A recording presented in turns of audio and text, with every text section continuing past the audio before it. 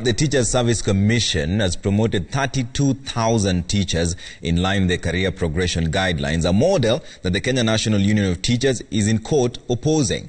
This then means that all the teachers who have benefited from the promotion are either those who ditched KNUT recently or belong to the rival union, KNUT. But as Macharia reports, the greatest beneficiaries are the teachers in the lowest grade, largely teaching in primary schools. Away from the Christmas celebrations, thousands of teachers have an extra reason to smile about this festive season. The teachers' employers rewarded 32,000 of them with new positions in the latest promotions conducted in line with their collective bargaining agreement.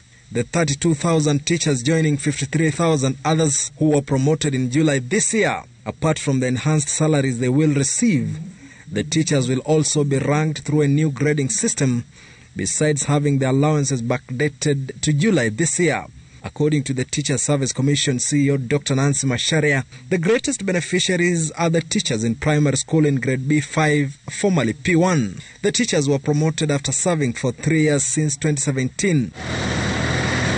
While the Commission used the career progression guidelines model to promote the teachers, it appears the move was the last blow to the once giant teachers union, KNUT. KNUT members were not eligible for the promotions due to the ongoing case in court where KNUT is opposing the model used by TSC, a move that implies that all the 32,000 teachers who will now gain immensely from the recent promotions are largely the members who have in recent days quit KNUT, members of KNUT or those without any membership in either of the union.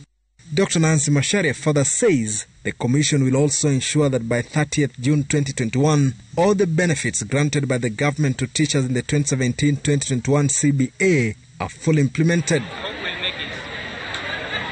The KNUT membership has in recent days decreased significantly from almost 198,000 teachers to now 23,000 members.